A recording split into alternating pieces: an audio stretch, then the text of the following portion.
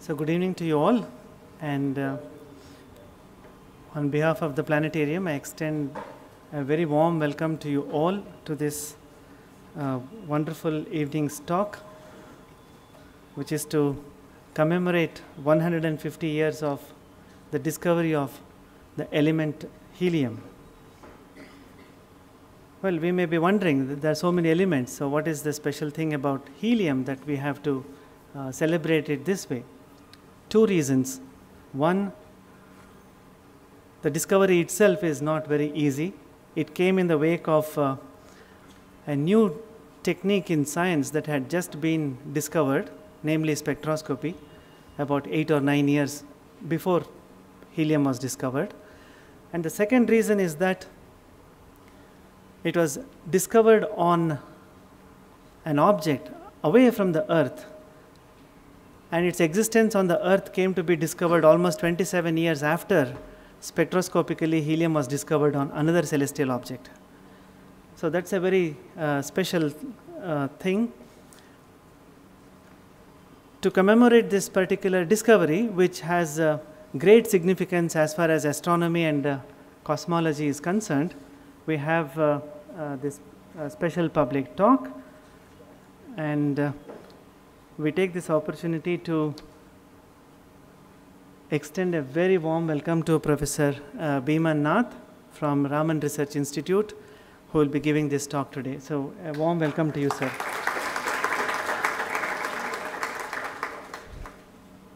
Now perhaps even at the time of discovering this element helium, people would not have anticipated the kind of revolution that this element would make in our day-to-day lives. And today we find that helium is an almost indispensable element in several applications. So every time somebody undergoes an MRI scan, they have to thank helium for making this technology possible, because all the superconducting magnets that work at such very, very low temperatures, they are realized using liquefied helium. And in the process, medical technology and the medical benefits that we have been deriving by virtue of using helium has been immense. One can go on listing lots of examples from day-to-day life where helium is used, and I'm sure Professor Biman Nath would be doing that during the course of his talk. So a quick introduction about the speaker himself. Professor Biman Nath currently works at Raman Research Institute. He was born in Assam just a couple of years in fact, before the 100th year of the discovery of helium was going to be celebrated. And of course, you should not extrapolate and try to guess what his age is now. Okay. He studied physics at Delhi University and obtained his PhD in astrophysics from the University of Maryland, USA. And he worked as a postdoctoral fellow at Max Planck Institute in Bonn, which is a hotspot for many of the present undergraduate students who keep looking at Bonn University. So Professor Biman Nath did his postdoctoral work at Max Planck Institute, Germany, and then at IUCAA in Pune. He joined Raman Research Institute in 1997 and has been doing his research since then there. And his main areas of work are in investigating the diffuse matter in our universe, in the intergalactic medium, and also he is interested in the physical processes which are responsible for ionization of this material in the intergalactic matter. And in recent times, he has been working on the possibility of active galaxies which harbor massive black holes in their centers and produce energetic jets, depositing energy into the gas that resides in galaxy clusters. So in 1895, helium was discovered on the Earth by William Ramsay, and as if to do poetic justice to this discovery, almost to the date 100 years later, the primordial helium was discovered, which lent a huge support to the Big Bang theory, if it needed any at that particular point of time. And Professor Biman Nath himself being a cosmologist, it's a wonderful coincidence that he should be talking about the significance of the discovery of helium today to us. So once again I welcome Professor Biman Nath, and now I request him to deliver the talk. Oh, one quick thing, I'm sorry. One quick thing I should add to his introduction. He's also a science popularizer, in the sense he writes wonderful articles to newspapers, both in Bengali as well as in English. And he has also written 2 wonderful books. One is called Nothing is Blue, and the other is called The Dawn of Universe. And also there is a book which I don't have it here. We don't have it here. It's about the story of helium discovery itself. So for his efforts, he has also been given the for popularizing science. He has also been recognized by the Indian National Science Academy. Chance to talk to you about something interesting that happened today, 150 years ago, and in this part of the world. And some of you are probably wondering what that was. So let me. So I'm going to talk about the history of the discovery of helium. And I couldn't resist the temptation of showing you some of the, it's one of the memes that go around in social media. It's a play on the word of the symbol for helium, the chemical symbol for helium, He, and he, the, the father, whatever. So he is everywhere in the heavens and earth. He makes the stars shine, yet he cannot be seen. He is noble, abundant, and fills the universe, and so on and so forth. So helium, we know, is the second lightest element in the universe. So it sits in the periodic table. That's the lone element on the right-hand corner, top corner. And we now know that it has in its nucleus 2 protons and 2 neutrons. It is one of the inert gases, so-called noble gases. So it doesn't interact with any other element. It actually doesn't form a molecule interacting with its own atoms also, which is why it's rarely found on Earth, although it's found everywhere else. I'll come back to this. So if we take a sort of inventory of material, all the elements in our universe by mass, this is what it looks like. So 1/4 of it, 3/4 of the normal matter in the universe is made of hydrogen. Roughly 1/4 is made of helium. Rest of the first quadrant is made of other elements in the periodic table. 3/4 of the universe we don't know, but that doesn't concern us here. So 1/4 of the normal matter in the universe is made up of helium, yet it's rarely found on the Earth. That's because it's, first of all, it's light. It's one of the, as I said, second lightest element after hydrogen. It's also a noble element, so that unlike hydrogen, hydrogen is also light, but it's bound as a form of water and other molecules. So it's still found on Earth. But helium, being an inert element, has basically escaped because of its lightness. Earth's gravity has not been enough to keep it confined. So whatever helium that we find today, that you find in the helium balloons or anywhere else, comes from mines, deep mines, where basically radioactive gases, the alpha particle, when they combine with electron, will basically form an helium atom. That's the source of helium today on Earth. Now, the interesting thing is, the most interesting thing about helium as an element is that it was discovered not by a chemist, but by astronomers. And that makes the history of its discovery very interesting. It was the first element and the only element that was discovered not by chemists. And its discovery ushered in a totally new field of science, that of astrophysics. And that happened 150 years ago today. Yet, unfortunately, maybe interestingly, the story of its discovery has become blurred in the collective memory of people historians of science, and not only just blurred, I would say even distorted. And so that's the story. So what I would like to do today is to tell you the story of what exactly happened on that day and how, what was the motivation to look for helium or look at the sun on that day. To talk about the distortion that that is pervasive that you would find in the internet or anywhere else today, if you open Wikipedia, for example, it will tell you a story which is not correct. So give you an example. Is this a pointer? So this quote from Encyclopedia Britannica, it says, in 1868, while observing an eclipse whose path of totality passed over India, the French astronomer Pierre Janssen observed a bright yellow line in the spectrum. Janssen noticed that the yellow line's wavelength was slightly shorter than that of the well-known line of sodium, and he reported his result to the British astronomer Joseph Norman Lockyer, who had missed the eclipse. That's totally wrong.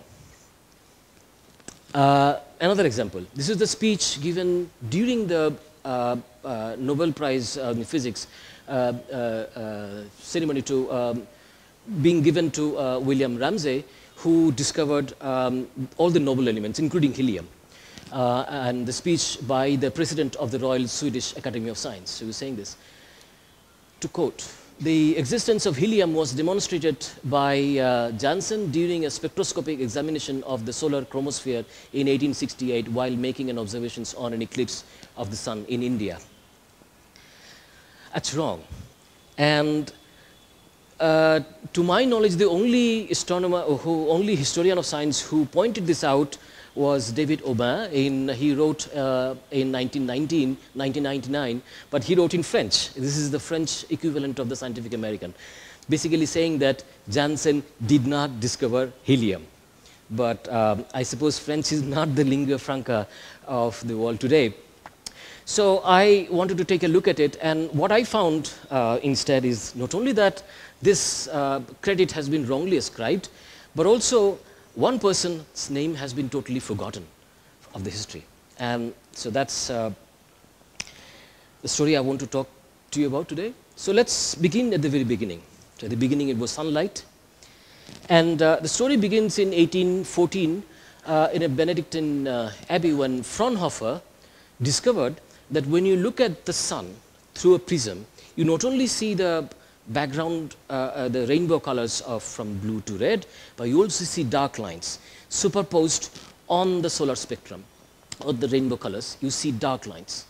Right? So these were named Fraunhofer lines, but the existence, the reason and why they occurred and what they meant, it was not clear, and physicists basically struggled to explain this for almost 4 decades. There have been some clues. For example, John Herschel and Talbot, they noticed that different substances gave different set of bright lines. Now we know this is the flame test of color elements. Sodium gives yellow color, etc., etc. Okay, so this in the beginning of 19th century, this was still, people were still trying to come to terms with it. Brewster in 1830, he superposed the spectra of the sun and the gas in the lab, and he noticed that there were few dark and bright lines were coincident. So he postulated that one could probably infer the substances in the sun from their spectra. But the origin and the cause of the dark lines remained a mystery for a long time. Leon Foucault probably came very close to an explanation in 1849. You would know Foucault's name from Foucault's pendulum. And so this is a picture of the Foucault's pendulum in Ayuka in Pune. So Foucault was a very versatile scientist. And so what he did, he basically superposed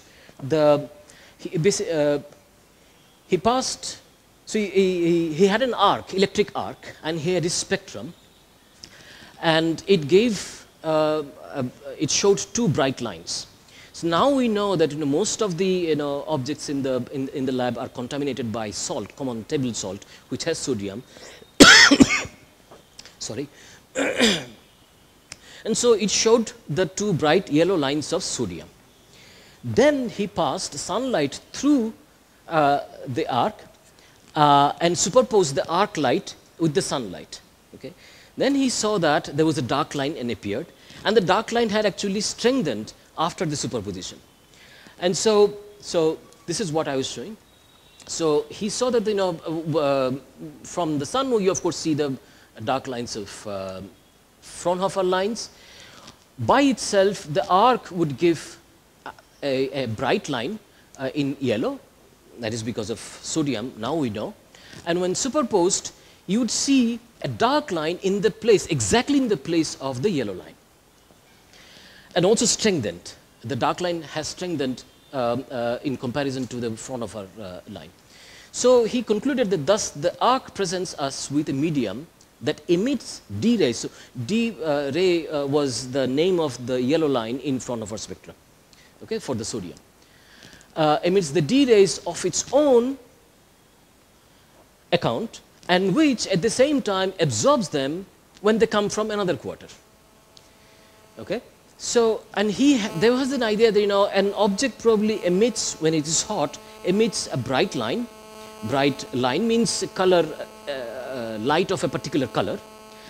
And when it's cool and it's set in the path of a background white light, it is going to absorb the same color, light of the same color. So he mentioned these ideas during a dinner at Cambridge with Stokes, 1852, who told Lord Kelvin about it.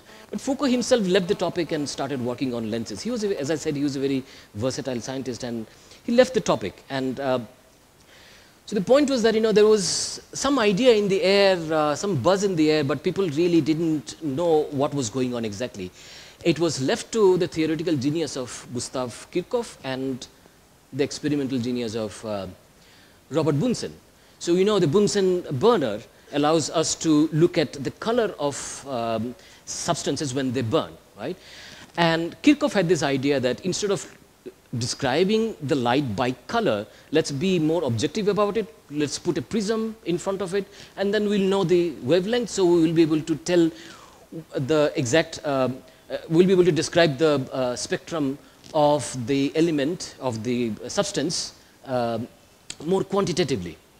And they noticed that the dark lines originate from the presence of these substances in the solar atmosphere, which cause bright lines in the same place in the spectrum of a flame. Basically what Kirchhoff did, he passed an incandescent light through a flame which had with sodium, and saw dark lines. And but when he passed the sunlight through lithium, see, sunlight didn't have any dark lines for lithium, but when it was passed through lithium, there was a dark line. So sun doesn't probably have lithium, and the spectrum has acquired a dark line due to lithium when passed through the lithium gas. So they were asking themselves, does it mean that the sun has sodium but not lithium?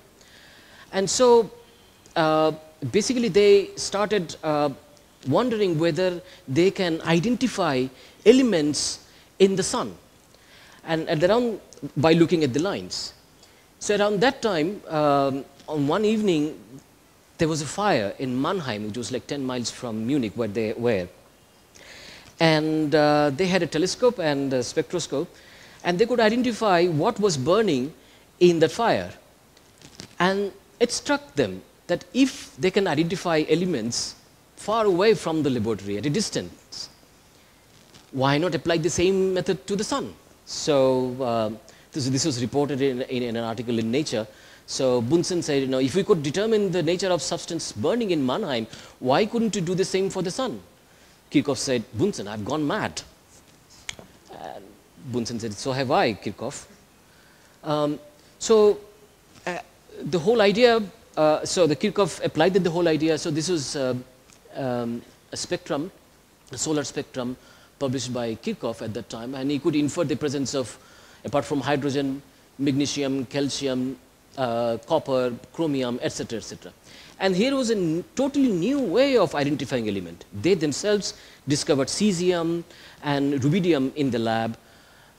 Within a few years, William Crookes in England could isolate thallium and identify through its spectrum. Chemistry had changed. And Kirchhoff, what he did more, came up with a theoretical, a mathematical theory of what should happen to matter and radiation when they are in equilibrium. When matter is absorbing all the radiation that is falling on it, and radiation, so there's a strong interaction between matter and radiation. And in equilibrium, he said, there should be a connection between the emissivity of an element and absorptivity, absorption qualities of an element. And he said that there's a proportionality, and that ratio, the proportionality ratio, is universal. It should not depend on what it is made of. It should only depend on temperature. And that, I'm sure some of you who have been studying black body radiation would recognize some of these concepts. So that was the year in 1859 he published this paper, and now we know that the black body radiation is a universal radiation and depends only on temperature. And here is a sort of a sketch of black body radiation intensity and its spectrum as a function of its wavelength, and how it would differ as we increase and decrease the temperature of any substance. So based on, but Kirchhoff's paper was very, very difficult, and many people didn't understand what was being explained. So there are a lot of criticisms. So a sample of a few. Kirchhoff's theoretical, so from, this is an editorial from Chemical News in 1861, 2 years after 1859. By the way, 1859 was a very important year. That was the year, also the year when Darwin published his book. So I'm not going to tell you the name of this person. I'll just show you the photograph. He will reappear later. And so he wrote, in the editorial it was written, "We considered this law incapable of supporting the actual discoveries with the least cogency, and to be untenable, notwithstanding the fact that it has generally been acquiesced to." Okay. There was this Father Angelo Secchi from Italy. He also wrote, "We wanted to say these things less to object to such a distinguished physicist than to prevent science from taking a retrograde course, especially since history shows that persons of great authority in one branch of knowledge often drags along under the weight of their opinion those who are less experienced." It's pretty caustic remarks. Now, and the reason was that Kirchhoff's model was very different from what was thought about the sun at that time, or the conventional wisdom about the sun. At the time, the conventional wisdom was that sun was cold in the core and hot in the surface. Cold means it's black, and on the surface it's hot.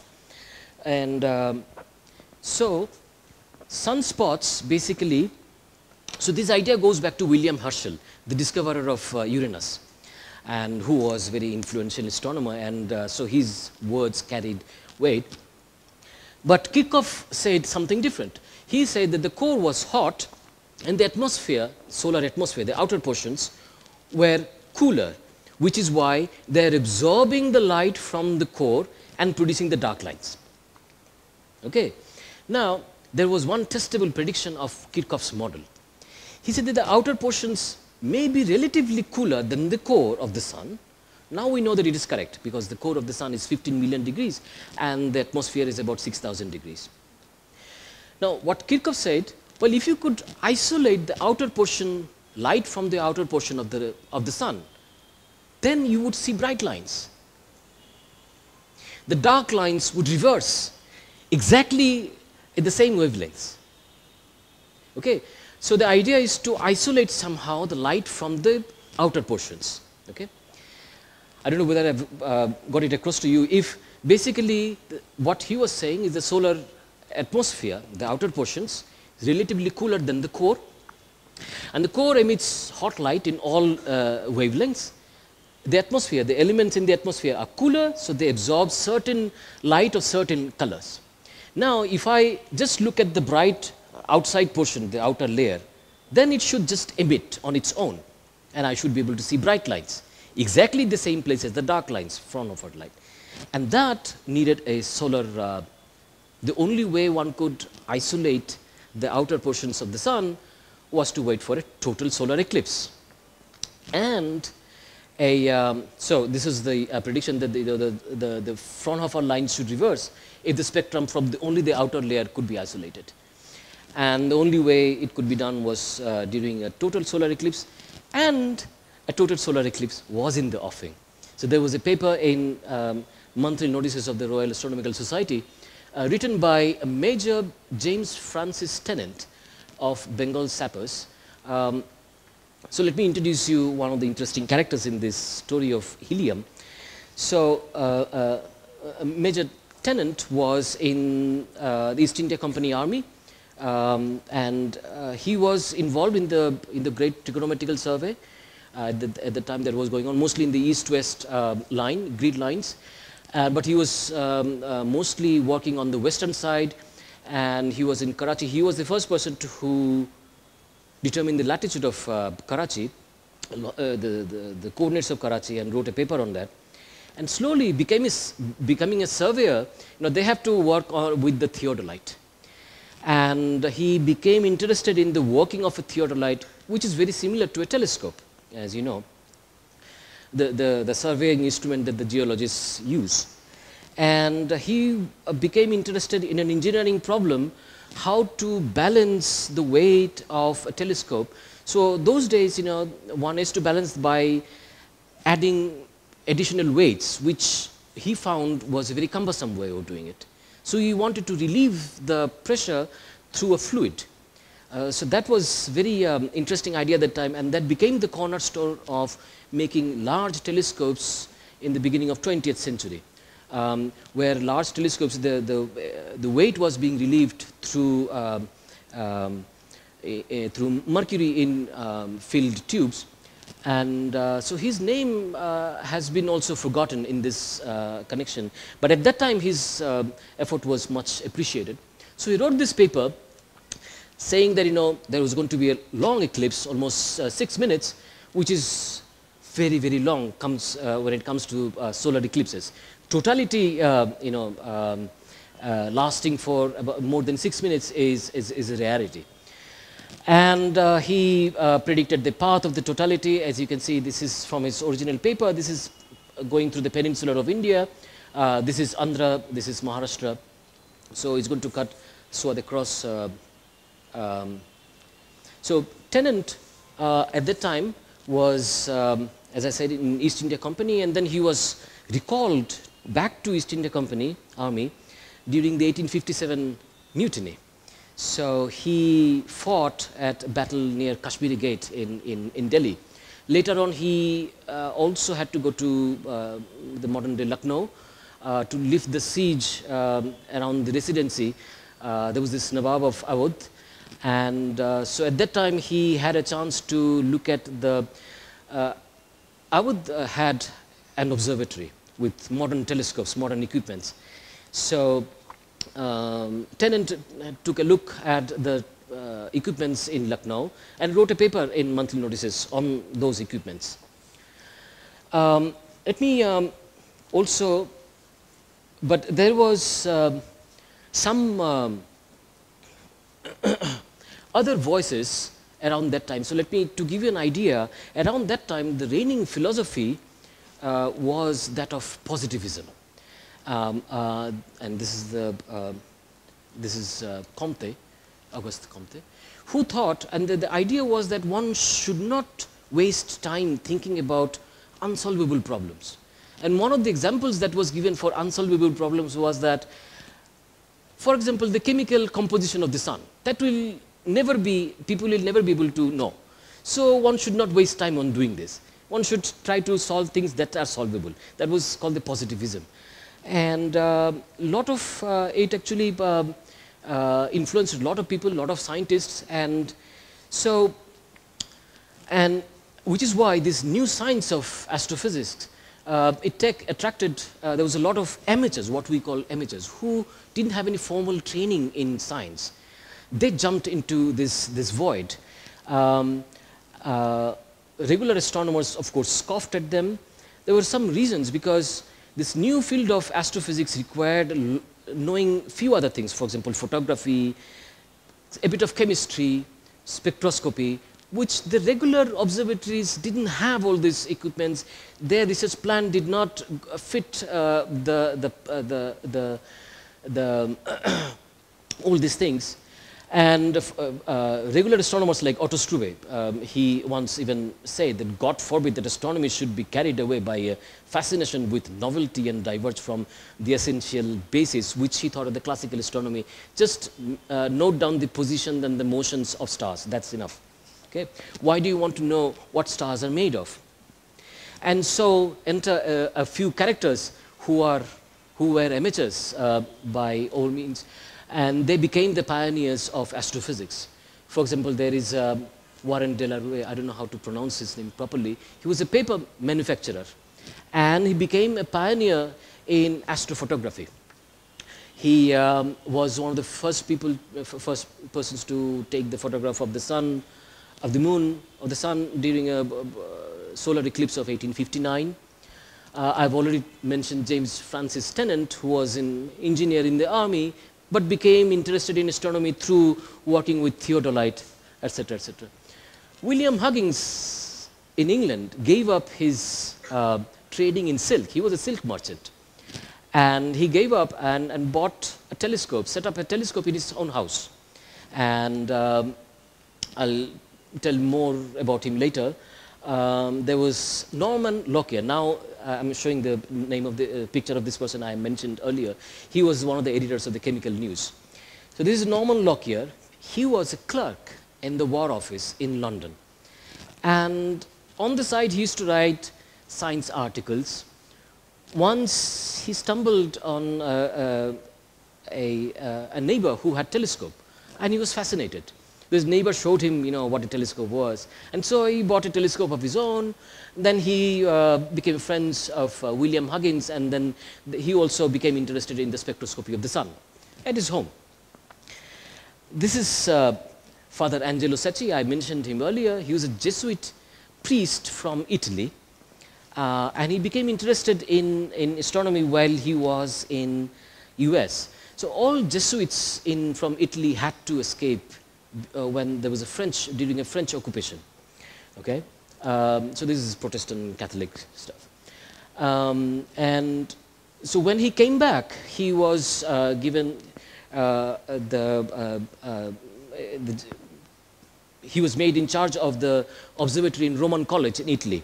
So at that time in Italy, there was a lot of complaint by the nationalists against the clergy. The priests are not modern enough, and they should not, come in the way of making in the nationalists.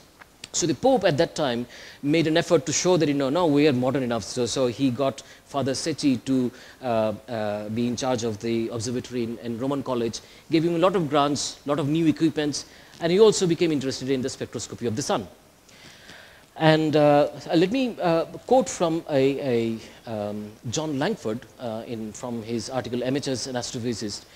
The new specialty of astrophysics did not develop in the university context. Astrophysical studies often started outside established observatories. The problems that astrophysicists initially sought to explain placed a premium on the design, construction, and the manipulation of complicated research equipments rather than on the theoretical knowledge. So here was a field where amateurs might excel, and they did. So this is William Huggins. I have told you about him. He gave up his merchant in silk, and this is his wife. So both of them, the couple, they started observing. He once heard a lecture on by a student of Bunsen, and became interested in looking at the spectrum of stars, and so look at his passion that he's writing in his diary.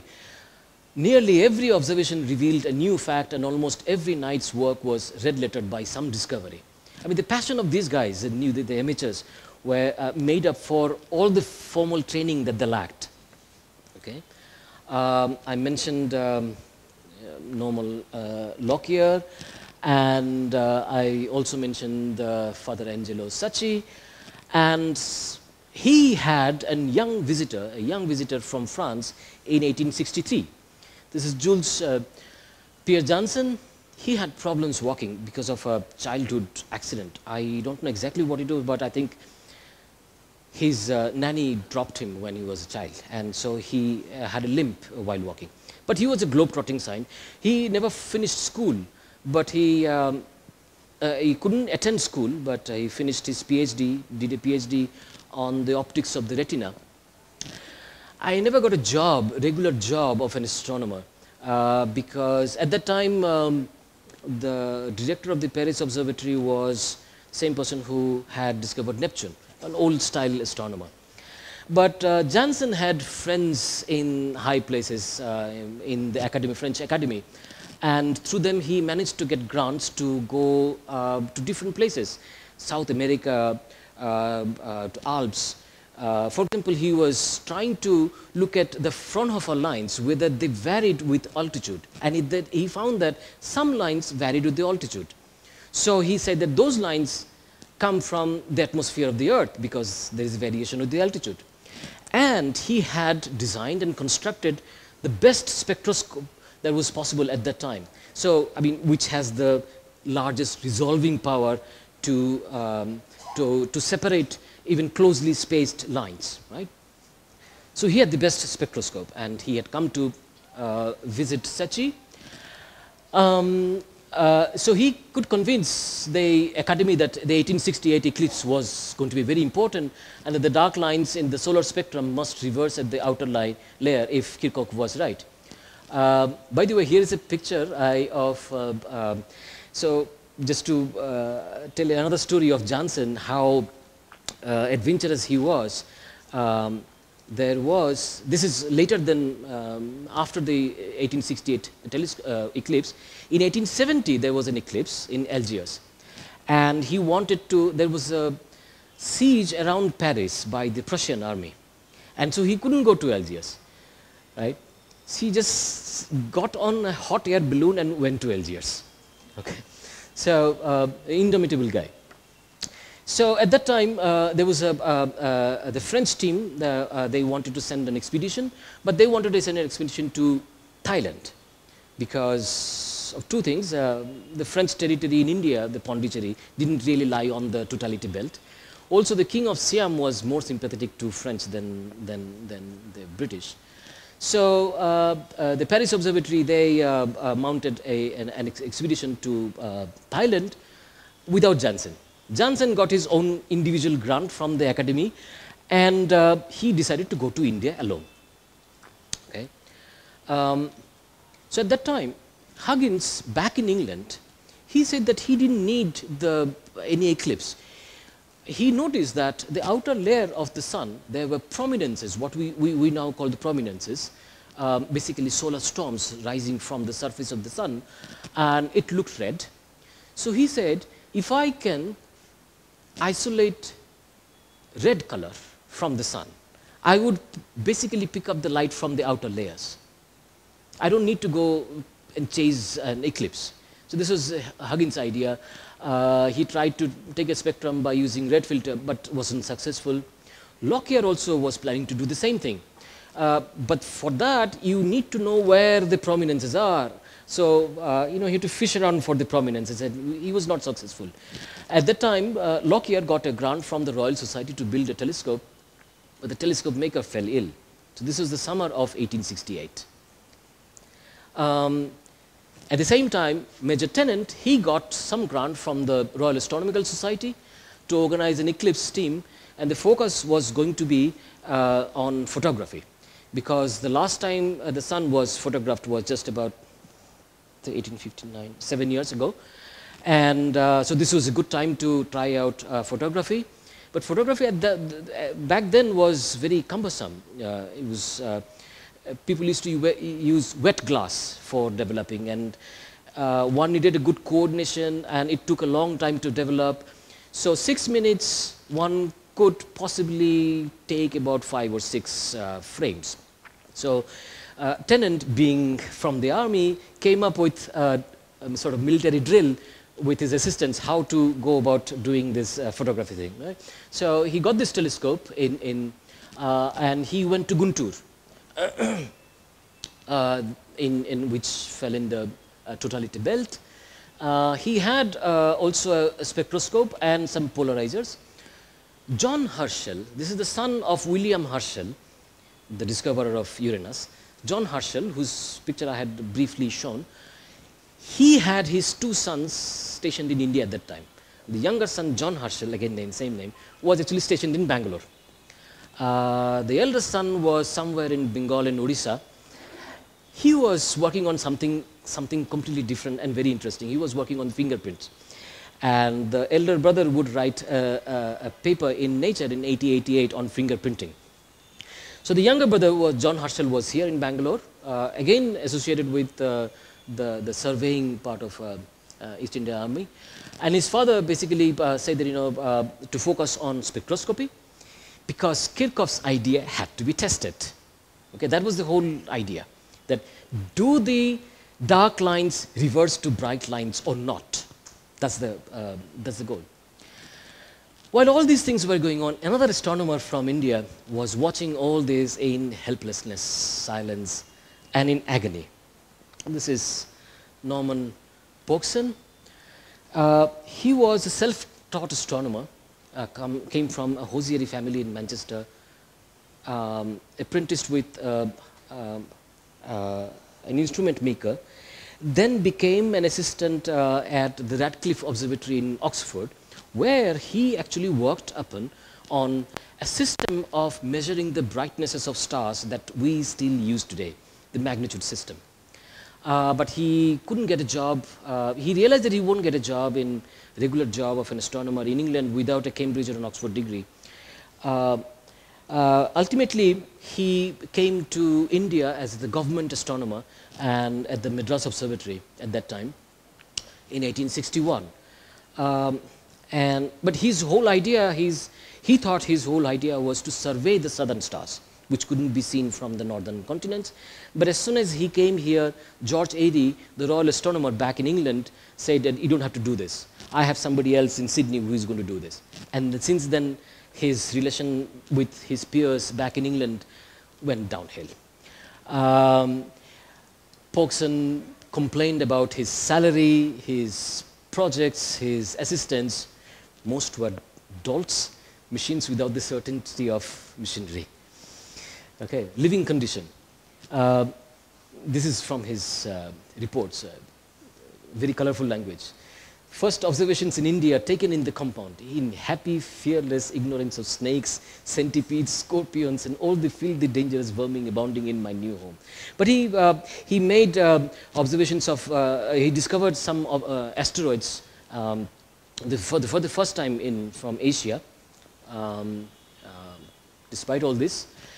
And he looked at, he was watching all the expedition, arrangement that were being made by Tennant and Janssen, and he was refused any grant to mount any expedition. And he wrote once, I have never been able to comprehend the peculiar ground upon which European observers justified their needless and lavish expenditure. So what he did, he realized there's a coastal town of Machilipatnam in Andhra was also in the totality belt, and 4 years before this there was a severe cyclone in Machilipatnam. So there was, people were talking about setting up a weather station in Machilipatnam, and Pogson got himself the job of a meteorologist, and he said that he was going to go to Machilipatnam to set up a weather station. In the same process, he also got some engineers from the railways and the telegraph department. So a telegraph department was just coming at that time. In 1868, earlier in that year, there was a telegraph line was being set up by the Siemens company through Iran and Afghanistan. So in Andhra, there was a telegraph station in Vijayawada. And so he got some telegraph, the engineers from there, got some telescope and went to Machilipatnam. He also managed to get a spectroscope from Huggins on his by personal. Okay, Tennant and Janssen, they, as I said, chose Guntur. Guntur was a very small, desolate town at that time. The weather apparently was so bad, and the social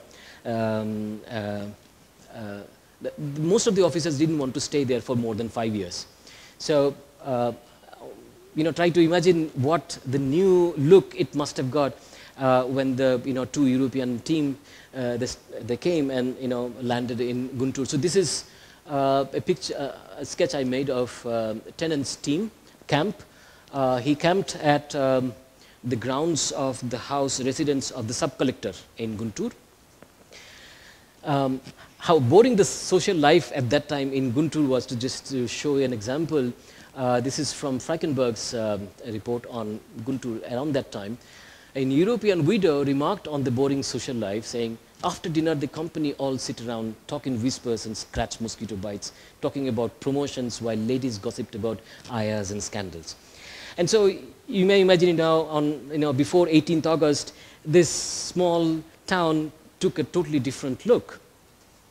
While Tennant set up his camp at the sub-collector's residence, Jansen found himself the house of a French tobacco merchant. So Guntur, there was is known for tobacco trading at that time, and whose house happened to be the tallest in Guntur and also had a terrace.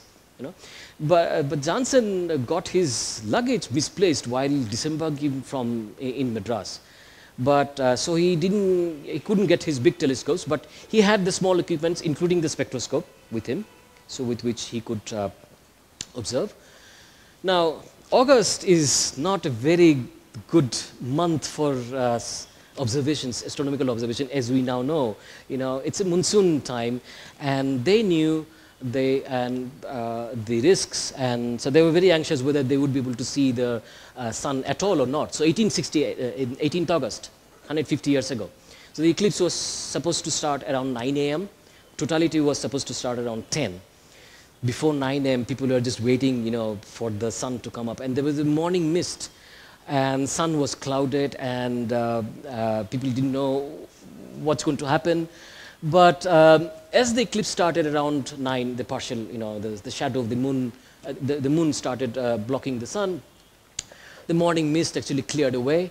Tennant's assistant focused on, as I said, photography, and he wanted to do some dress rehearsal before the actual totality began. But the call for the rehearsal was taken for the call for the totality. So one frame was lost, and the clock drive of the telescope started malfunctioning. So afterwards, they had to basically track it manually. Anyway, they managed to get 6 photographs. So this is one of the photographs that Tennant's team took that day. So 6 minutes, 6 photographs.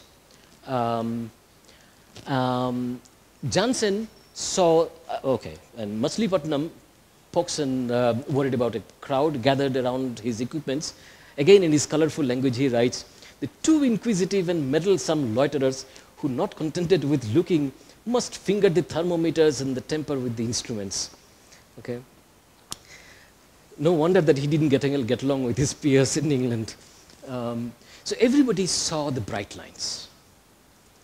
Jansen saw the bright lines. So that's exactly what they were hoping to see. If Kirchhoff is right, then the sun's outer layer, although it's relatively cooler than the core, it is hot, and it's going to emit bright lines. And so Jansen, Tennant saw a bright yellow line, and they thought it was due to sodium, because they were familiar with the yellow line in the sodium. Okay. John Herschel, he went to Jamkhandi in Maharashtra. So he saw this bright line too, and then he wrote, no question that the orange line was identified with D. D means the sodium line of Fraunhofer. Right? Pogson was not so sure. And he thought the line was either coincident or very near D. And that doubt is what gave rise to the discovery of helium. Jansen also saw the prominences, and so the day after the eclipse, it was clouded over, and so everybody packed up. Tennant packed up and went. Jansen said he thought he was going to try out looking at the sun, at the prominences, because now he knows where the prominences are, and he wanted to try out the same idea that Huggins and Lockyer had back in England, that I'm going to try putting my slit on one of the prominences. Okay, slit means, you know, we just block out everything else, just except a small slit, and then take the spectrum, right? So he woke up next day at 3 a.m., set up his instruments, and wanted to see whether he can see the outer layers of the sun without the eclipse, right? And he was successful. And so he said that, you know, I have seen a perpetual eclipse. And he sent off a telegram to Paris. As I said, you know, there was a telegraph station in Vijayawada. And he decided to study more, some more before sending a detailed report on 19th September. Lockyer and others heard about the discovery through the telegram. Lockyer got his telescope on 20th of October and immediately tried. That day he didn't go to office. So he, in the morning itself, he tried out putting a slit on the prominences and saw the bright line spectrum, including a yellow line which was very near D. And he sent a brief report to the French Academy. So Janssen did much more than what I have just described, and there's no time for doing this. I have written a book on this, so the more interested, the curious among you may take a look at the more detailed descriptions. And these two letters, one sent from England on 20th of October, and one sent from India on 19th of September. So he sent, Janssen sent the report from Kakinada. Then he went off to Calcutta, then to Shimla, and was doing other experiments, which are actually very pioneering experiments on the sun. But these two letters, one sent from England and one sent from India, halfway across the globe, separated by a month, they reached Paris same day, within a few hours. And that coincidence was so unique that the French Academy wanted to celebrate this and declared them, Lockyer and Janssen, the discoverer of a method of studying the solar spectrum without the aid of eclipse. Not the discovery of helium, please note. Okay. Lockyer then went on to discover chromosphere, which is the red layer beyond the photosphere of the sun. But he was very rough, and his aggressive nature was not, didn't make him many friends in the England academia. He started collaborating with Edward Franklin, a chemist, by the way, who is the father of the valency theory that we study in schools. So Franklin, and he was starting and tried to look at this spectrum of hydrogen under different pressure. Maybe the line is from hydrogen itself, maybe under different pressure, but it was not successful. And then Lockyer started thinking that maybe it's a different element altogether, and named helium, because from Helios. Franklin didn't like that idea. He was a very conservative scientist, and at the time he wrote later, I remember always protesting about this yellow line, about this assumption that it's a different element altogether. Let me give you a flash forward of what later the historians remember about this phase. In 1896, Charles Young, an American astronomer, wrote, most of the observers of 1868 eclipse suppose it to be helium line. It's not true. If you look at Janssen's original papers, he never mentions that. He said that it's sodium. But Janssen noted its non-coincidence. Pogsson's name was totally forgotten. Franklin proposed for the new substance, which is also wrong. Franklin didn't like that idea of a new element altogether. He protested. A provisional name of helium. So this is 1896, you know. Only that the most truthful account I could find in the words of Subramaniam Chandrasekhar, who wrote in 1947, referring to the yellow line, Pogson said that it was D or near D. Almost the whole of the story of helium depends on this distinction. By the way, Charles Young, there was a total solar eclipse in 1870, 2 years later, visible from North America, and Charles Young discovered a bright green line and called the new element coronium. By the way, this was a hand-painted spectrum drawn by Pogson from Machilipatnam on 18th August. And you can see that there is a green line there. Pogson saw the green line, but his name is, of course, not mentioned. In 1868, everybody else published their papers. Even casual observers, they could write a letter to monthly notices of the Royal Astronomical Society, and their paper was published. Pogsson's paper was never published. In 1868, his wife lay dying of cholera. And he had problems getting the money to publish his reports. So he published his report from the government, on his own effort. With this picture, for example, this is kept in Indian Institute of Astrophysics archive. Anyway, so Charles Young finds a new line, green line, calls it coronium. So now there is a new game. Everybody sees a new line, bright line, and thinks a new element. And there was a lot of confusion. Some suspect that maybe the helium and the coronium are the same element. Okay? Adding to the new confusion, William Huggins, they found a new line in the Planetary Nebula, Cat's Eye Nebula in 1864. So nebula is basically, Planetary Nebula is what you get when a star at the end of its red giant phase, it gives off the outer layer. And so this is the Cat's Eye Nebula. And they saw a pair of lines they could not identify with any terrestrial element. So they thought it's a different element called nebulium. Okay? So this caused a lot of confusion. D3, this line that was seen apart from the yellow sodium lines, was discovered in a nova in 1868, 76. Nova means it's an eruption, it's an explosion on a star, on a binary system. So this is the first time these lines were seen in an object other than the sun. 1886, D3 line was also discovered in Orion Nebula.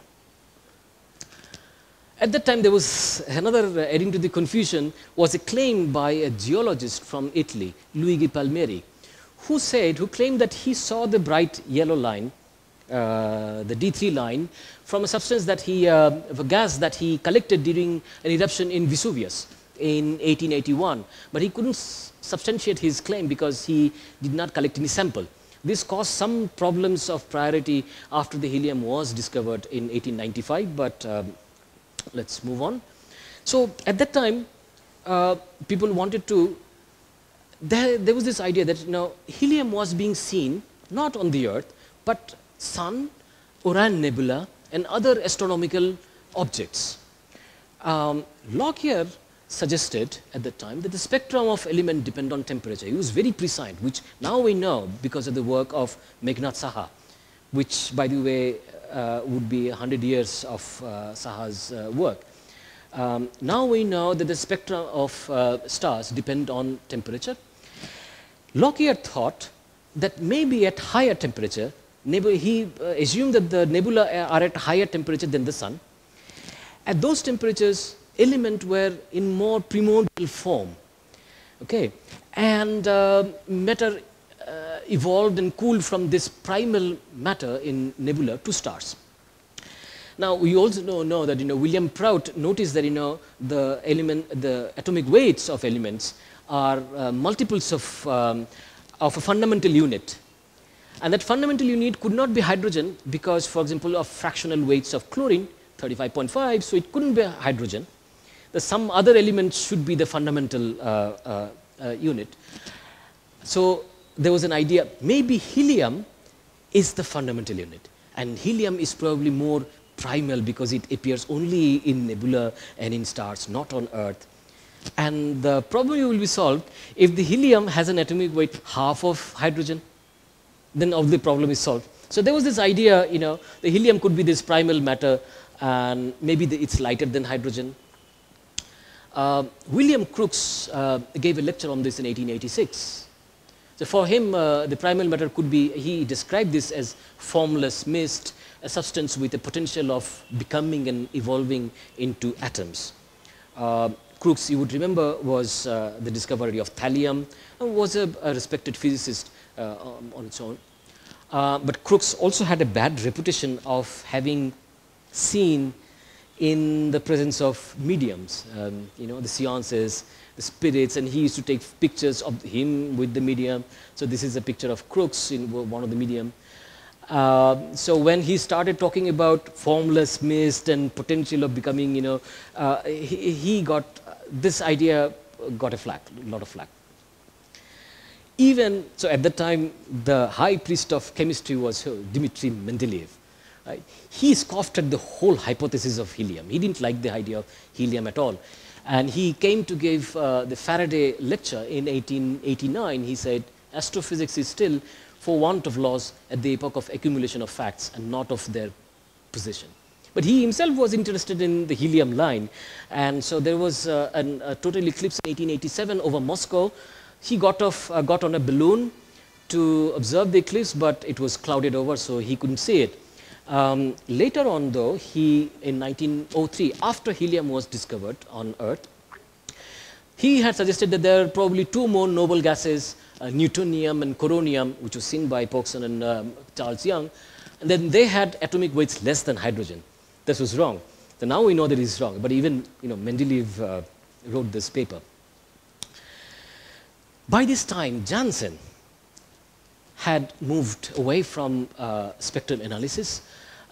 He kept going to different places. He came back to India in 1871 during another solar eclipse in southern India, and he noticed very important stuff, the correlation between the sunspot at the corona and the relation between them. Now I know which are all correct. And he invented something very interesting based on the idea of Colt's revolver, which when you press a trigger, it rotates a little bit and a bullet comes into place, right? So he thought he could put films and he would pull trigger and would take pictures in quick succession. Okay, so that was the beginning of cinematography. And he went to 1874 in Nagasaki, during the Venus transit of the sun. Ladies and gentlemen, this is probably this happened 20 years before Lumiere brothers, 1874. Okay? You could call this a movie, I'm sure, because this is basically a succession of a few frames that he took with what he called a photographic revolver. Okay? And but the fact that he was a pioneer in cinematography was not forgotten. In 1895, there was a conference in Lyon on cinematography, and this is Janssen arriving at the conference commemorating, and this is the heydays of the cinematography. The first designs were being made, etc., etc. So he had moved away from all this. Norman Pogson died in 1891, largely ignored by his peers. And he was not even considered for the directorship of the Kodaikanal Observatory, which came up later on. Huggins wrote not a very good recommendation, right? I need not say that the present Madras astronomer would not be the man for the new observatory. Success depends on the right man and new broom. This is he was buried in Madras in Chennai. This is St. John's Cathedral. I got a picture of this today. A friend of mine who went to the cemetery and took this picture today of Pogson. Huggins had a war of words with Lockyer because the nebulium that Huggins had been hypothesizing, Lockyer thought it is magnesium in some different form. And there was a nasty war of words. Huggins wrote to George Hale, a very prominent solar astronomer at that time, these attacks of Lockyer are giving us much pain. Us means the couple, Margaret and William Huggins. It is difficult to keep them from eating out of our lives all joy. Okay. And at that time, there was an American geologist made a very mundane discovery of a nitrogen-like gas coming out of a sample of uraninite that he discovered. And this gas had some peculiar properties. But he wrote this paper in 1887. Nobody took notice.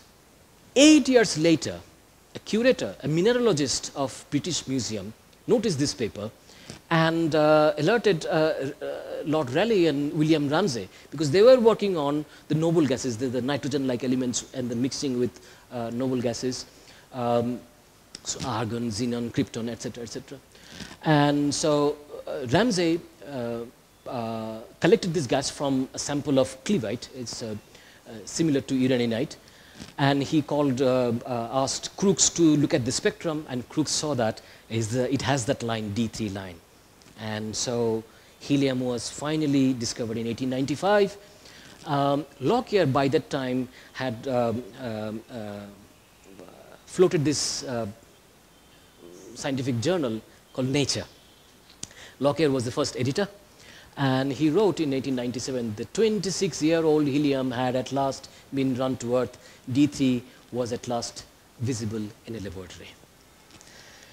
But the story is not so totally over. First of all, there was a Swedish group who had also done the similar thing independently, but they didn't pursue the claim to the helium discovery. And William Ramsay, in his Nobel lecture, he acknowledged the Swedish group, but there was some problem. Runge and Paschen, they claimed that helium, there was not one line, but there were two lines. And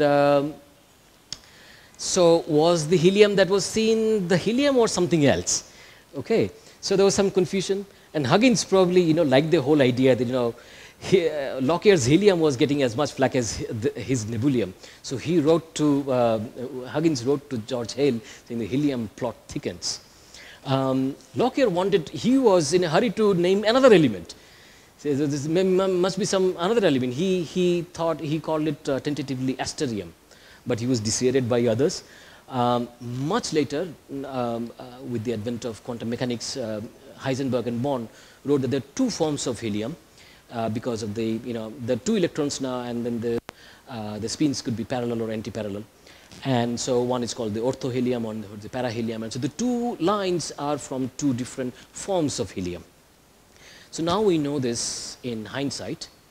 Having known the actual history and what the historians of science remember it, the way they remember it, one asks this question: why are there some myths in science history? I mean, it's not that there was any lack of resources or material at that time. Even now, in the internet, you can actually, if you want, you can find these primary sources. But so there are a few reasons why these myths persist, and I think so. For one thing is, science is always a sort of a multi-participant activity. Unique moments or eureka moments are most often myths. Galileo never really dropped any ball from Pisa Tower. This was a story floated by one of his juniors after Galileo died. Franklin never flew a kite. That story also has been debunked. Okay. Now there are another reason is that we often tend to look at the past with the lens through the lens of the present, and to judge the distant past with the criteria through the criteria of the present criteria. And so Stephen Jay Gould has named this tendency called presentism. And so it favors the successful researchers, ignores the also-rans. And also we often prefer a linear story than a nonlinear narrative, right? And so the blind alleys and false sense, dead ends are overlooked, as John Waller has mentioned. Sometimes scientists themselves distort the story to, throw people off the scent to something very embarrassing. One example is that of Joseph Lister, who is known for the cleanliness in his hospitals, but in reality was not so. Also, we tend to romanticize the past, right? We all like a good story. And this has led to the reshaping of accounts of major discoveries into fireside stories, much richer in drama than in veracity. So what is the connection with the helium story? So I think there are two things here. One is that there's a uniqueness of the Lockyer and Janssen story. This was unique in Victorian science. there was a lot of debate about priority, who discovered this first, and there were a lot of very nasty fights. We know about Newton and Leibniz, about also the discovery of Neptune. There was a debate over the priority between British and French scientists. In the background of all this, their story stands out as unique. They never had any fight, right? And the coincidence of these two letters arriving at the same time, the absence of any dispute over priority, it has the key requirements of all the good story, and also for romanticizing the past. So what people remembered in 1895, when helium was finally discovered, is that they did something together, but what they did together was not was forgotten. So they're often, Wikipedia and other pages would say that they're the joint discoverers of helium, but that's not true. Also, astrophysics had moved on by that time. By the end of 19th century, it was mostly in the realm of professional astronomers in large observatories. So what Lockyer and Janssen did was also in a very distant past for them. So there was every reason for romanticizing the past, and so these two elements, I think, contributed to making a lot of myths about this story.